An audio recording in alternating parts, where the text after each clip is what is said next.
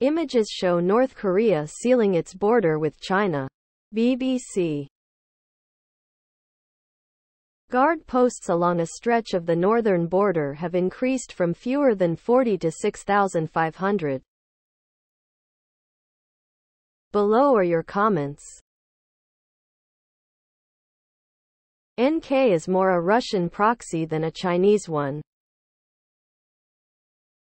The FSB still helps them make money by counterfeiting US dollar 20s and the like while they mainly sell, raid and give weapons to Russia.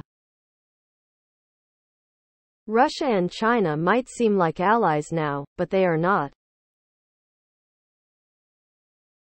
North Korea is trying to keep the North Korean people from fleeing to communist China, which speaks volumes about how bad it is in North Korea for the North Korean people to want to flee from their melon to another communist country.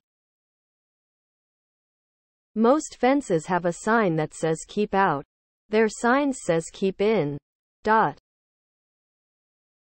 You know you're living in a pit when they make sure you can't escape to China. Korea can keep people in, but United States can't keep people out. Don't you think in a true democracy, freedom, it should be the other way around? I have no problem with people entering the US through the proper channels, but illegal immigration, enough is enough. Please subscribe to my channel. And if you like it, please thumbs up.